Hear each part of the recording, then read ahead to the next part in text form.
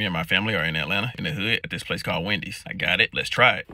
And rate it 1 through 10. We got this cherry Sprite that I drunk out of earlier because I had to get that nasty taste from that ugly ass sandwich out of my mouth.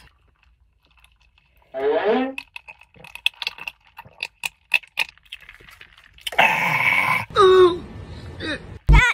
shit burn. Ooh. Boy, that shit almost came out my ass. It would have been a poop, but it was a burp. I ain't even gonna lie. That's it. The way that motherfucker feel like it got a little gasoline in it with that hint of cherry. I taste the lemons. I taste the lime. And I taste the cherry. Like, them motherfuckers in there millet rocking. Like, that's a good ass Sprite. I'm gonna give it a 9.2 out of 10. Highly recommend. Damn. Next, we got the chili cheese fries. Definitely smell like somebody put it in a takeout box. This shit stink. But y'all heard my stomach? My stomach right there should just tell you alone. Hell no. I'm really not a fan of the smell.